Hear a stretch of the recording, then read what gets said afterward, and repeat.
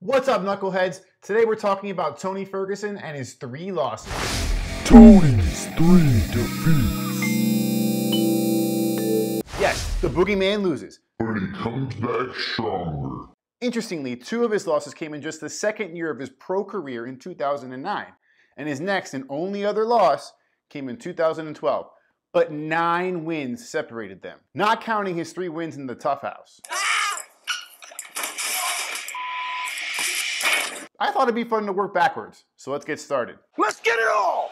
Tony Ferguson versus Michael Johnson from May 5th, 2012 was the last time Tony lost.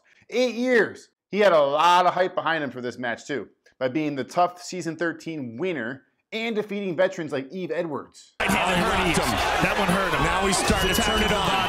Big flurry by Tony Ferguson. But his battle with Michael Johnson proved to be a difficult puzzle for him. It was his 3rd fight at lightweight, previously competing at welterweight division, and like I said, he was on fire. Overall, it was a close fight. The action was timid on both sides, with 3 punch-kick combos at a time. They both had knockout power and were hesitant to stay in the pocket. Tony made no attempts to use his wrestling or jiu-jitsu, and it appeared that both fighters wanted to counter-strike, which caused a lot of stagnant circling.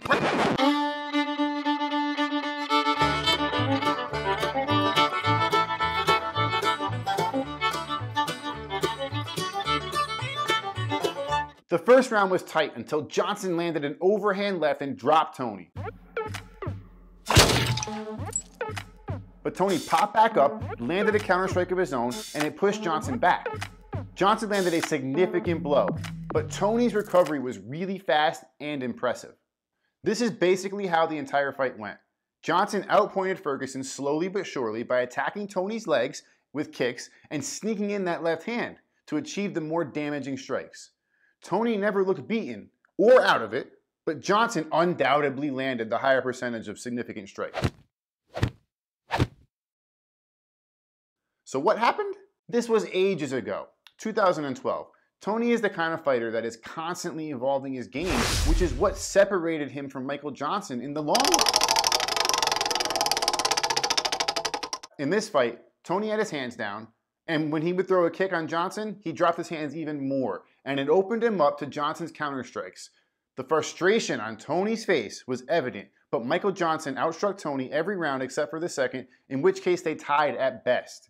Tony pushed forward all fight, but he looked puzzled and fought to a unanimous decision loss. Tony Ferguson, Mr. Darce Choke, as I call him, was only actually stopped once in his 3 losses, and it was by triangle choke, in which case he went unconscious rather than tap. Now that's champ shit. The fight happened back in 2009 versus Jamie Toney. Let's take a look.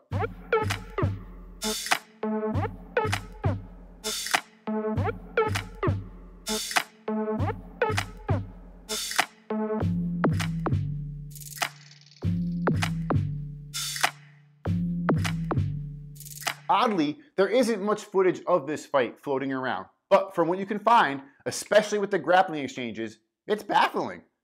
We have never seen Tony manhandled like that. Jamie Toney, who went into the fight with Ferguson on a 2-fight win streak, but a 17-fight veteran, dominated the grappling. Tony never had a chance of even utilizing any striking.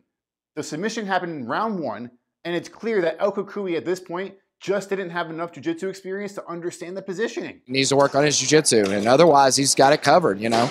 There is also a chance he left himself vulnerable through frustration, because every time he got close to the pocket, he'd be taken down, which is also surprising because Tony Ferguson wrestled throughout high school and college.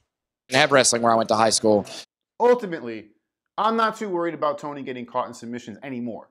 In fact, because of this fight, I'm encouraged. Tony went hard in on jiu-jitsu after this fight and has become something of a specialist himself, receiving his black belt from Eddie Bravo at 10th Planet in 2017.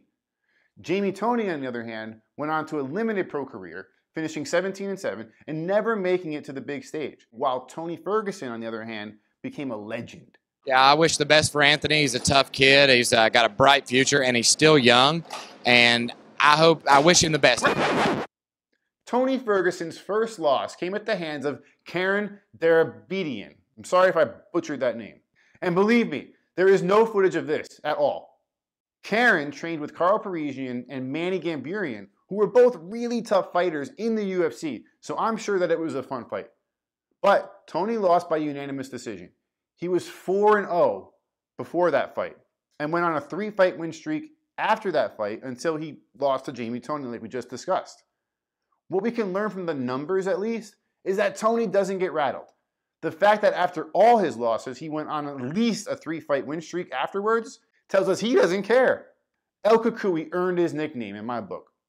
Tony Ferguson doesn't get tired, and his opponents have a tough time even hurting the guy. Tell us what you think. Stay connected for our weekly recap video, which is coming up next, by liking this video and subscribing. Bye, Felicia.